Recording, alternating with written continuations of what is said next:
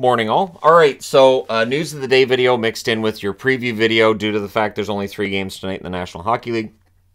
But I need to start off talking about the Connor McDavid goal from last night.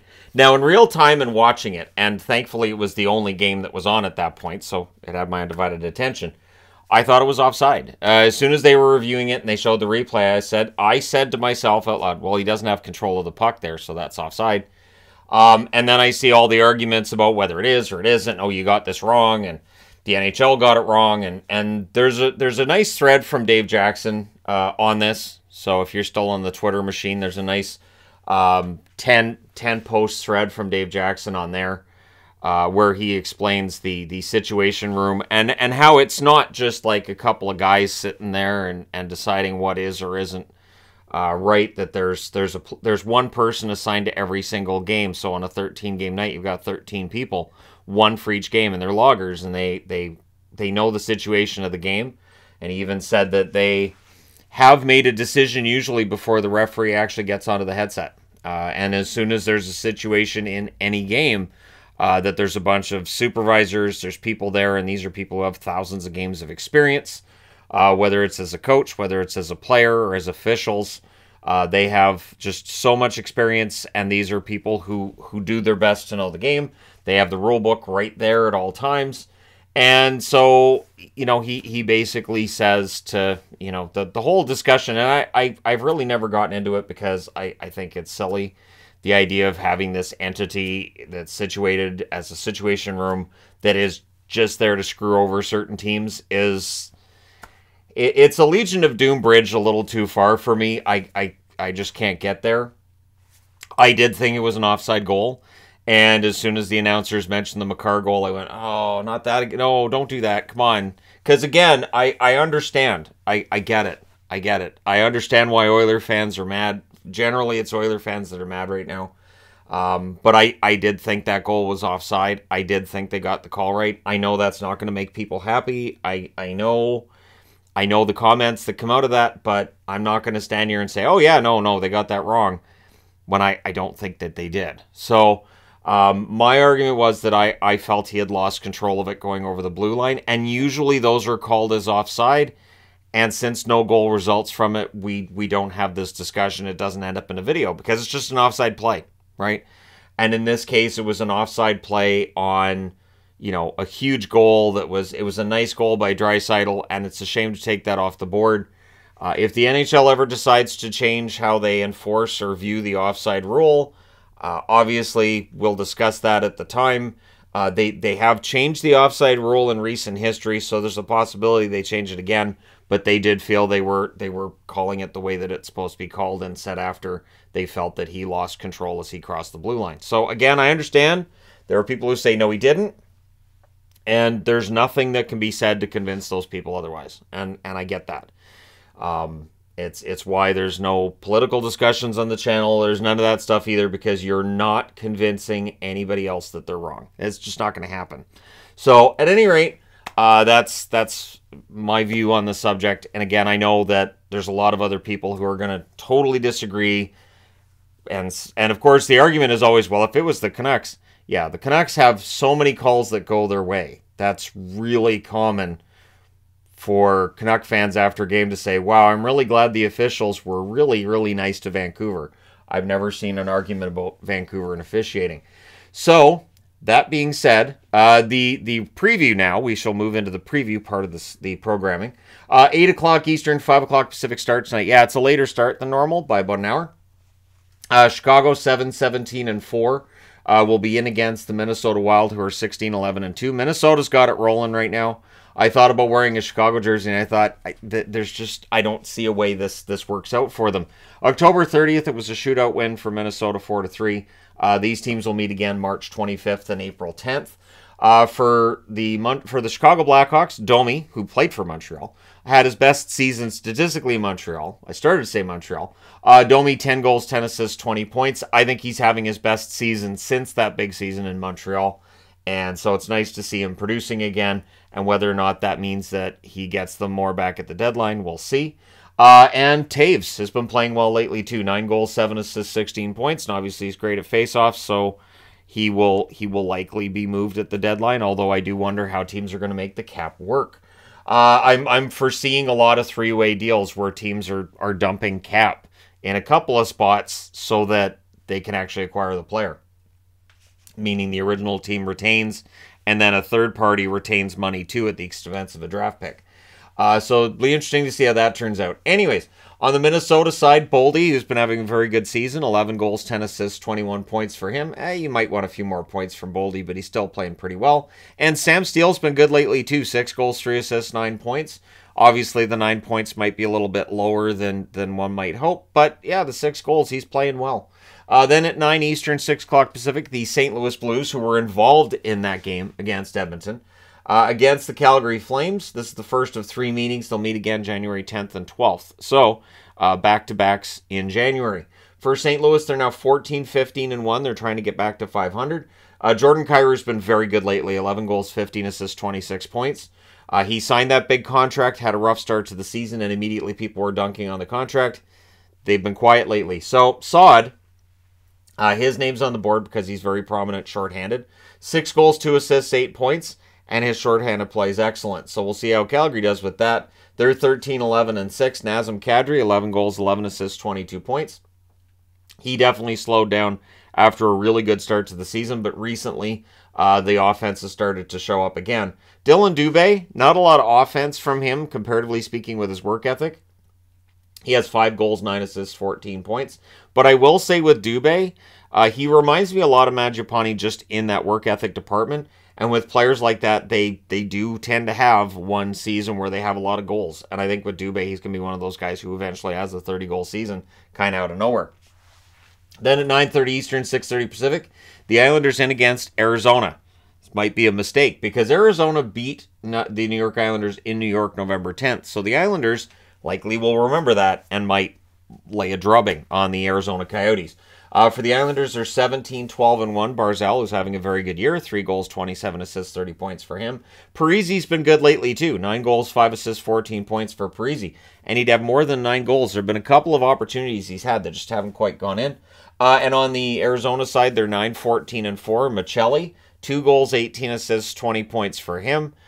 He is really pushing himself into the Calder discussion.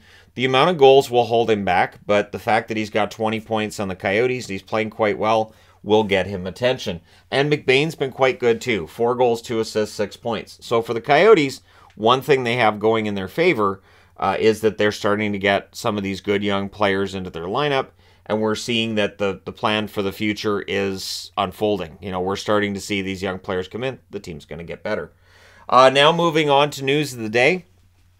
Nate Schmidt has been placed on IR by the Winnipeg Jets after getting injured last night.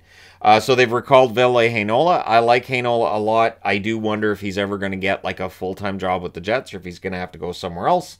But we'll see how he does in his call-up and whether or not he fights his way into a regular job with the Jets. So Schmidt being on IR is not great news, but Heinola's a good replacement. And it's one of those times where you can see the teams with depth, where they're calling up a player and you go, I know who that is. I know what he does. Yeah, he's a good player.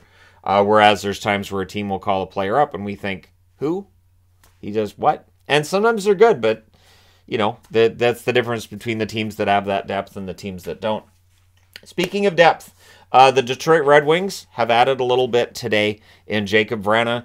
Getting out of the NHLPA Player Assistance Program. He has been reinstated to the National Hockey League. So whatever he was going through, I'm glad that that's finished. I'm glad we're going to see him back on the ice. No word as of yet that I've seen on when he's coming back to play for Detroit, how quickly that's going to happen. I would think it probably won't take that long. He's probably stayed in shape throughout going through this program, and I would think maybe a week to get ready. Maybe he'll spend some time in Grand Rapids just to make sure he's got all his timing down, and then, yeah, you play him. So we'll see, but good news having Vrana back. Interesting news this morning with the Bruins, too, in that they've revealed the masks that are to be worn by Swayman and Ullmark. Ullmark has a really nice throwback to Andy Moog with his. I think it's great. Moog's mask was my favorite back in the day. Part of it being because, you know, Andy Moog was one of my favorite goaltenders, but also I thought it looked pretty good. The funny thing is the bear on the shoulder, that meth bear, it's an odd logo, and yet somehow it worked as a goalie mask. Does with Ullmark too. It absolutely works. So looking forward to seeing that on the ice for that Winter Classic. And I mean, if they win that Winter Classic game against Pittsburgh, maybe use that. Maybe you can use that mask regularly, right? Like, maybe you can do that. As if Ullmark's going to watch my videos. Anyways, yeah, wearing that mask is nice. Swayman's is very nice as well. But I had to mention the Moog throwback because Moog fan here. Pierre LeBrun reporting that the Edmonton Oilers are looking at acquiring depth on the blue line. They, of course, have cap problems to solve if they're going to make this work. Klingberg is on a $7 million contract. It's just the 1 year, though. So this is the difference. Klingberg is on a 1 year deal. Klingberg is an offensive defenseman who has struggled in Anaheim this year. He's also had an injury in Anaheim. And it's been a tough transition for him. He spent his entire career in Dallas, so it makes sense that he might have a little bit of a struggle with a new team. And also that team, not a very offensively minded team overall. And so, yeah, it makes sense that Klingberg's numbers would drop. The other player that they're looking at is Joel Edmondson out of Montreal. And with Montreal starting to really fall off now, he may become available. But it's a $3.5 million cap hit for him into next season. So there's another year left. So if that cap hit isn't a problem for the Edmonton Oilers moving forward, maybe Edmondson's the better choice. Maybe you try to find a way to make room for both.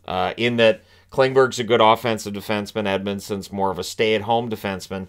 And the Oilers, I think, I mean, depending on how you feel about Barry, Nurse, Bouchard as offensive defensemen, you might be more inclined to go after Edmondson.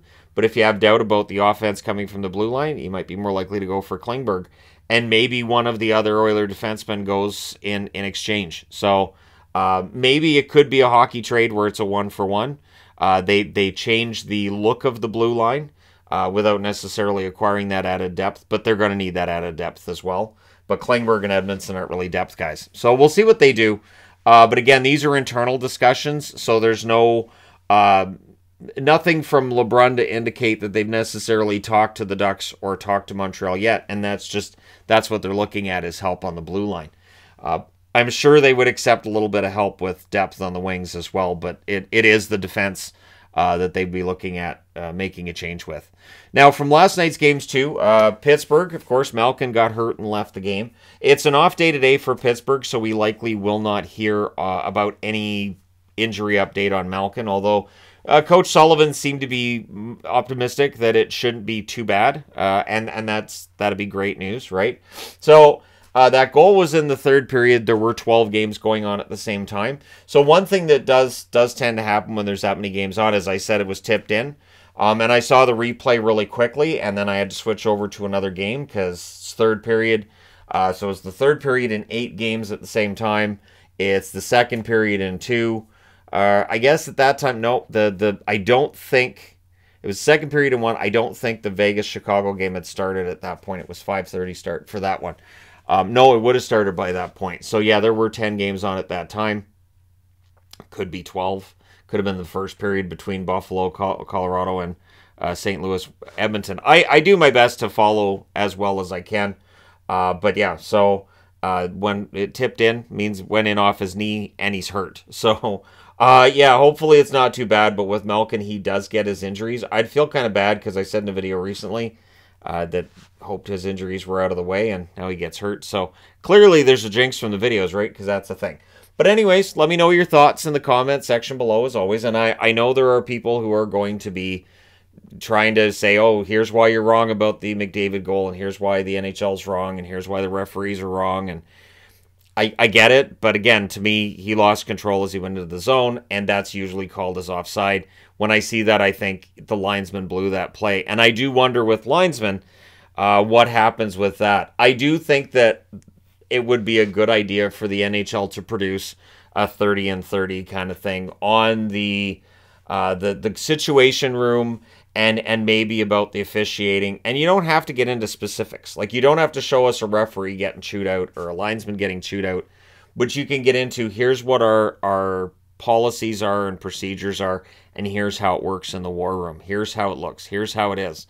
And again, you can do that. Well, you blur whatever you need to blur and bleep whatever you got to bleep. But, you know, giving us some sort of a look at it, I think would be interesting. I would find that very entertaining. But I'm a stats guy, so I might find things that you would find boring fun, and you might find things fun that I would find boring, so that's the thing. But anyways, let me know your thoughts. Don't forget to hit like and subscribe if you're browsing your way through, you just happened upon this video. Thank you guys so much for watching, for all your support. I will talk to you again soon.